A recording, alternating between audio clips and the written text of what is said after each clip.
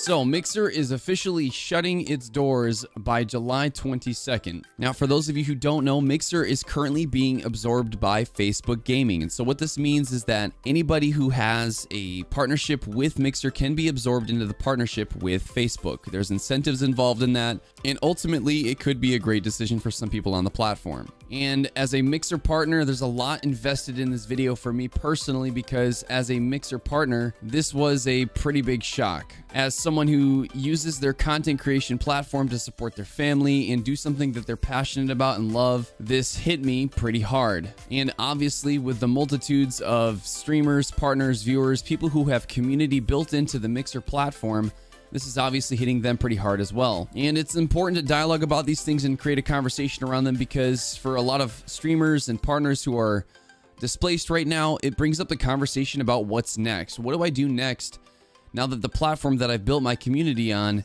is shutting down? Welcome back to the Streamloots YouTube channel, where we talk about everything streaming and Streamloots. And in today's video, I'm going to be talking about what I think are some really important things to dialogue about. I'll share a little bit about my reaction to all of this, and then hopefully give you some insight in what you might do moving forward if you're a streamer. With all that being said, let's get into it. So initially, when I found out the news, I was off stream. I was just doing back-end work for my community, and I found out through the grapevine that a tweet had gone out from Mixer. Now, obviously, my first reaction was to be in complete shock, because I, first of all, couldn't believe the news. And second of all, when I started fleshing out that it was the reality, I had all of this anxiety about what was it going to look like for me to completely uproot my community that I've built over 2 years to a different platform, or maybe multiple platforms. I had no idea what that was going to look like for me. After watching Twitter and tons of my friends on the platform, respond to the news, I realized that I wasn't really alone in my feeling of being completely shocked and really just kind of grieving the loss of so much time spent in the platform, investing in building community around that platform. And it was really hard, and I think a lot of people related to that and connect with that thought. People on the platform have literally spent hours and hours on a daily basis for the past several years, some who have been doing this since the beginning of Mixer, which was initially Beam. Content creators that have spent so much time and energy pouring into this platform just to have it uprooted. And I think there's a lot of pain there, and it makes sense. I mean, when you think about it, imagine having a relationship for several years and having that relationship completely end without any sort of preparation for the news. So since then, since the reaction of that initial shock, I've come around in a different way, where I felt a little bit more at peace about the change, because there were a lot of issues with Mixer, and there was a lot of writing on the wall that this day might actually come. And it just came really quick. And so it felt like, at the same time that I was grieving and in shock, I think a lot of people also experienced reaction that they felt like this was kind of coming. Because of that, I felt some relief, actually, which might not be shared by everybody, but I felt a little bit of a relief, because it put me back into a position where I had to start creating and reimagining my stream, my community. And I also saw a lot of community being built within this terrible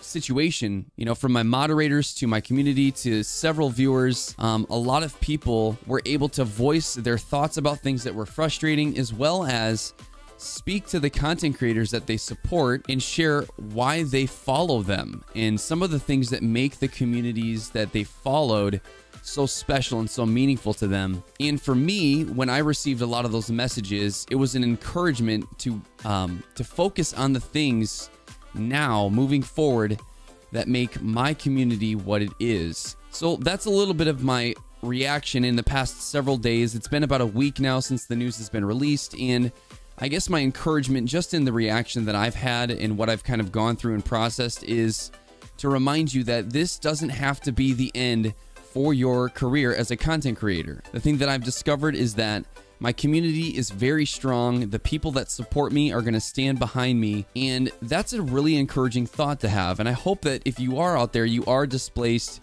and you're trying to figure out what moves to make. Some of you have already made moves, that you'd be reminded that there are people in your community that are going to share something to the effect of this: I will go where you go. To have built something where people are willing to say that says a lot about you, and my encouragement to you is to cling to that right now in the midst of all of the confusion, of the shock, of the grief, and the pain.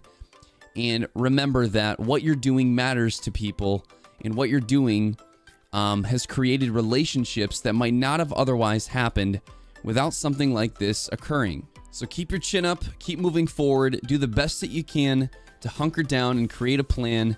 And remember, this is not the end. This could just be the beginning. So moving into some of the questions that might come up, or some things that are good to reflect on. One of them would be how to communicate with your community about all of this, and what you should be doing kind of in this weird transition phase where maybe you're not sure where you're going, but your community's asking you, what platform are you going to be on? Where are you going to land? And you feel that pressure, some of the anxiety that comes with that. My encouragement for you is not to tell you what exactly to communicate, but that you should be communicating. What I mean by that is this is an opportunity for you to be communicating with your community, that you're there, that you're present with them, and that you're not, AFK and just missing from all of the conversation. It's also important to understand that you need to step out and take a step back from those conversations at times to manage your own emotional health. A lot of people don't understand that that's a really big component right now for a lot of people, that there's an emotional and a mental toll on a lot of content creators right now. So managing that and understanding when to step in and communicate with the community, and when to step back and just take a breather so that you can kind of self-reflect, is a really important thing to do. Now, as far as how to communicate, obviously what I would suggest right now is to utilize all of the platforms that you have at your fingertips in telling your community what you're thinking, what you're feeling about all of what's going on. So that means going to social media. You might also utilize your Discord community. Right now, what I'm doing is I'm streaming on Mixer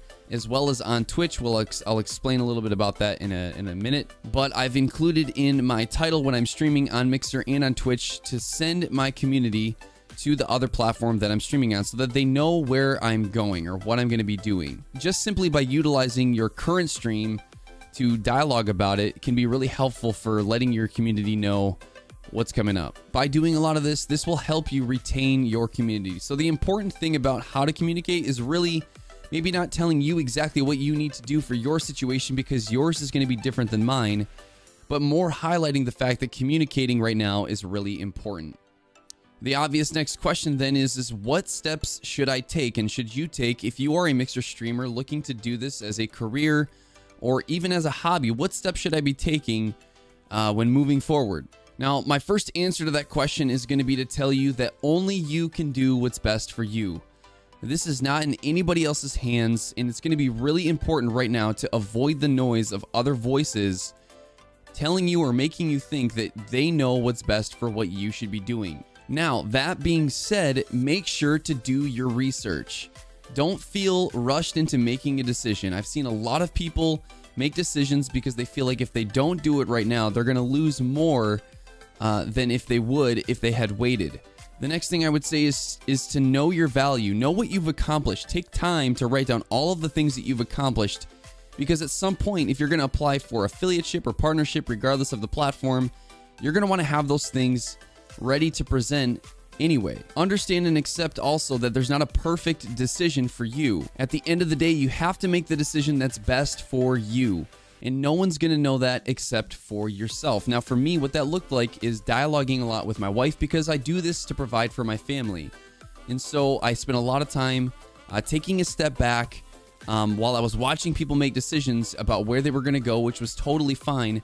I didn't want that to influence my decision. I wanted to take a step back and dialogue with people that I trusted, both within my family, other content creators, and people in the industry that could help me process and make a better decision for me. Now, all that to say, all of the things that are happening around you, my encouragement to you is to not let anybody else's voices dictate what decisions you make moving forward. So the next question really to dialogue about is when should you switch to another platform? Should you restream to multiple platforms right now just to test the waters to see which ones you like the most? And I'll tell you what I'm doing. What I'm doing right now is I'm currently still streaming on Mixer because I have a community that doesn't know all of what's happening. So I want to make sure that I can bring them up to speed, and I'm currently also restreaming on Twitch. So that way I can take my community and give them some direction and have a dialogue about what's happening, what things I'm reflecting on and thinking about as I'm moving forward with them, and also direct them to another platform that I'd like to test the waters with. Now, this might not make the most sense for you. Maybe if you're in a place where Mixer was great and maybe you just got partnered or you just started developing a community, it might make sense for you to just go full into something else, depending on where you're at with your community. I personally think that restreaming right now, regardless of the platform that you go to,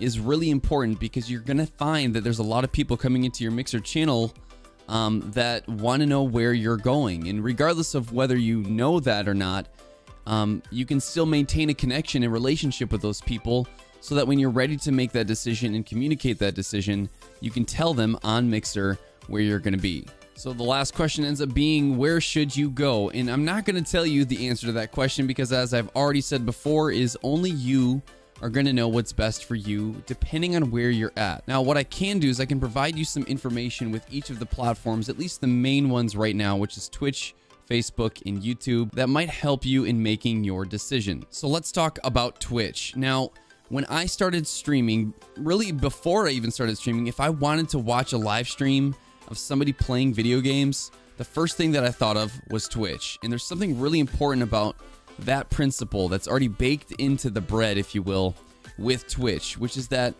when you think of something and you know where to go, that says something about the success and potential success of the people who are on the platform. I'm not saying that's a surefire thing for everybody, but it's something really important to understand. When you invest in Twitch, you're investing in what many people would look at as the industry standard. Twitch has the largest viewer pool. It has the best amount of incentives and perks for streamers when they move to affiliate and then even onto partnership. And all around, there's just a lot more brand support. A lot of content creators will dialogue about the saturation of Twitch, that there's too many people, there's not enough viewers for each content creator, and that's just false. The reality is that saturation, in my opinion, is far less a variable in your growth as a content creator than your ability to network and collaborate and build community with the people who are there. And regardless of whether or not you go to Twitch, YouTube, or Facebook, you're still gonna have to invest in the people who are in that platform to help build your stream. YouTube can also be a great option if you already have a YouTube following